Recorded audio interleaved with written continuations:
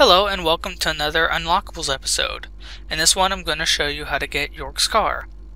In order to even unlock this, you have to do two different series of quests. One of them is to bribe Jack at the gas station 4 times for a total of $1,000.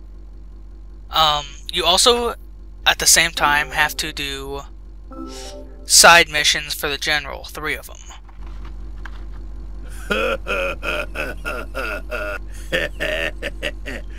Benjamin, today's a big day. I'm one lucky fella now, ain't I?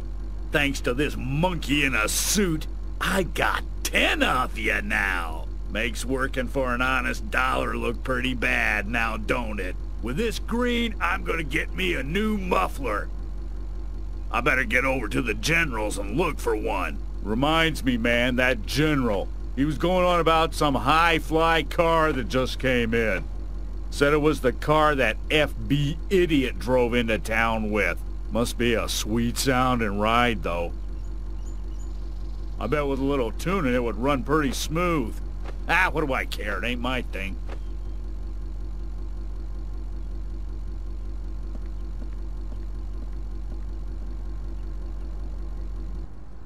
Zach, I think I understood what he was talking about. My car is at the General's junkyard. Let's get over there and see if we can get it repaired. I don't care what it's going to cost. That car has sentimental value. Once you've done that, you can go and purchase the repair for $5,000 from the general. Okay, thank you very much. It's gonna take a while to carry out the repairs, though. Go and get a good night's sleep and come back soon, why don't you? Once it's done, I'll put it out front. Just use this key and take it. Don't worry. I may not look it, but I'm pretty darn good at what I do. Come back after a day, and then talk to the general, and it will be right outside. It's definitely worth the investment. It does take at least 4 chapters, since you can only do 1 bribe and 1 mission for the general each chapter. It feels so great to be back in my own car, Zach. Remember when I bought this beauty? We took it for a spin together.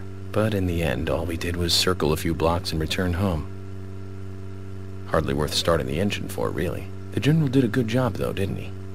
And this lovely vehicle has infinite health. You still have to tank it up, but infinite health.